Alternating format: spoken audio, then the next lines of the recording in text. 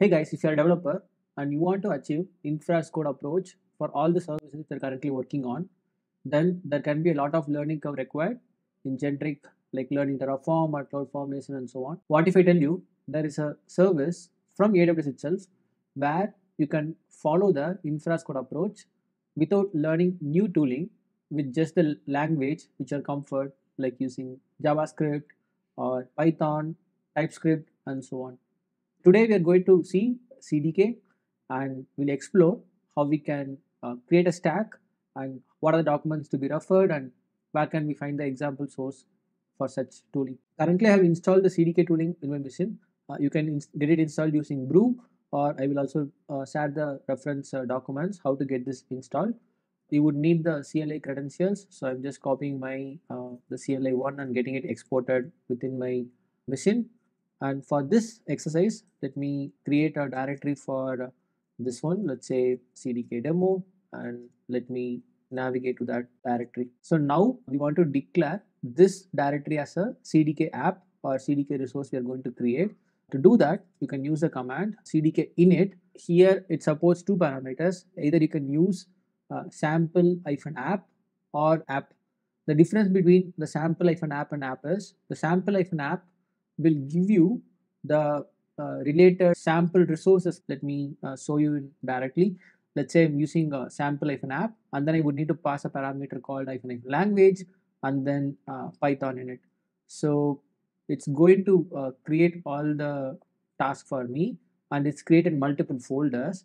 And if you see within the folder, it's creating a sample resource like IAM, SQS, SNS, and so on. Let me also show you how it would look if we are using the another way route, which is the one. So let me create another folder called, let's say, CDK app.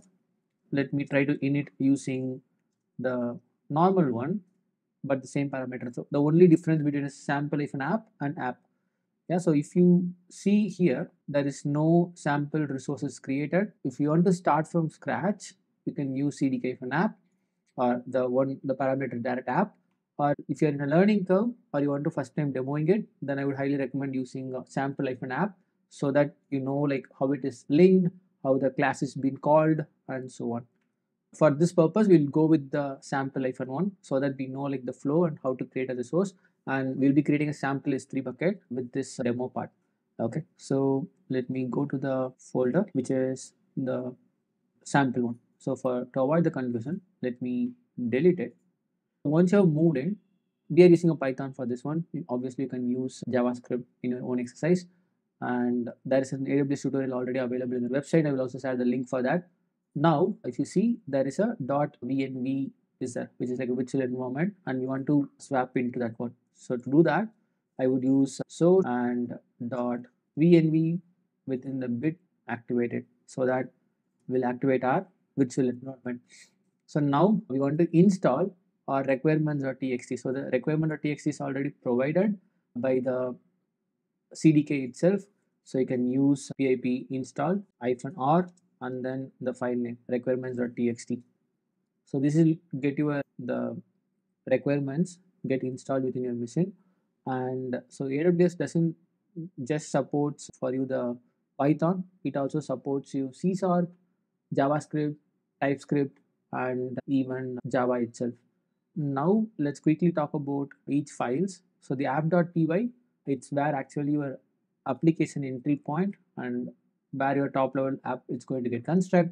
And then we also have the test if you want to write any test cases, and the requirement.txt we have seen, which contains what packages would be required for it, and also the CDK underscore demo. This file is I would be defining the sources, like what resources you are going to get created. In our example, we are trying to create an S3 bucket. But before that, let's try to see what are the commands you would go in the journey of creating a resource itself. The first thing you would need to do is you would need to bootstrap command, CDK bootstrap. This command is done. It will be creating the equivalent cloud formation. You see, it's creating the cloud formation change set. So whatever the Python code is there, it's creating the cloud formation change set, because at the backend by default, it's going to use the cloud formation. So all the output we get is as if you are running cloud formation. The main advantage here is as a developer, you don't need to worry about okay what syntax I need to use Even if you are going with Terraform, CloudFormation, then there's a lot of other syntax there. Those are eliminated with this approach of the CDK. So it's going to take a couple of minutes. In the meantime, like I will show you like how you can know like what is being created or how to be done. So to do that, you can use CDK docs, which will directly open you the browser page with the document link, and you can go to the API reference. This page is going to contain all the details or all the syntax that you would need to pass by creating the code.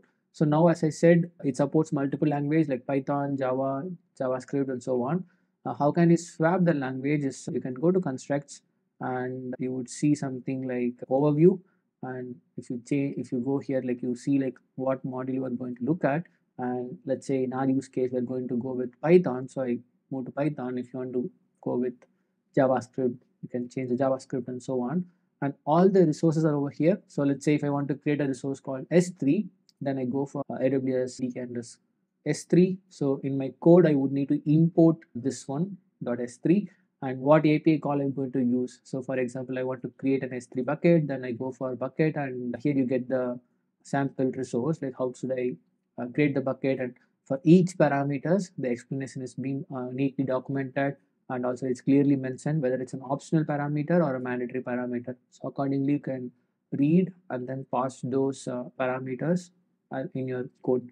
Let's try to follow the same syntax, and I'm going to use to create a S3 bucket. So to do that, we have seen it's using AWS underscore S3, and let's call it as S3 over here. And so down, you would need to set a variable. That's what they are doing over here. From the guide, I have just copied whatever is there, and I have made an equivalent one in the line over here. So they say as per documentation, the bucket underscore name, it should be passed if you want to create a bucket in a preferred name, else the cloud formation or the backend is going to assign its own value. So in order to know, like we are creating our own thing, I have used the same bucket name parameter. And now let's try to do the commands cdk like deploy so that we know whether this bucket is able to create it or not. So it's doing the synthesis time, and then if you want to just do the synthesis, then you can do cdk synth. But since we do cdk deploy, it's automatically doing the synthesis and it's starting the deploying part. So next is creating a chain set. Let's see what else it comes with. As you see, the bucket is going to create, and then the CloudFormation stack is going to create, and the ID they mapped is, which is the demo which we passed here. So once the S3 is created, we should be able to see it in our browser whether the resource is being created or not. So ideally, as per the update, the bucket would have created. Yeah, so entire everything is created. So if we now navigate into the UI of S3, we should be able to see the bucket name S3. So that's how we can create a resource using Python or Java or JavaScript, whatever the language which you would be preferred in. And backend they're using the infra code approach. So if you're a developer, I highly recommend consider visiting this service. If you don't have time to upskill on other tooling like Terraform or CloudFormation to achieve your infra code goal. And to destroy the stack, whatever we created, you can use CDK destroy. So that's going to destroy all the resources that are created as part of your code. And you can also use CDK diff to know if you change something or if you're doing updating, then you can see like what's being changed from previous state to the next state. So now we could see the stack is being destroyed. One thing what we observed is when I do a CDK destroy, it's destroying the stack, but not actually the resources which are created as part of this is having destroyed. So for instance, the bucket which we created, it remains exists over there. For some reason, it's not getting destroyed. If someone watching this video, if you're expert at CDK, if you know why this is happening or how to handle it, do comment in the section. I'll also try to cross check with any other expertise who are currently working with CDK. If you want to explore more on this topic, AWS provides you an example Git repository with a lot of examples of each and every resource. How can you achieve it? And same way, the documentation can come handy for you. CDK you want to use and what are the syntax to be followed. So all those things being provided over here. Check out the playlist where we have made other hands-on based projects in AWS. See you over there.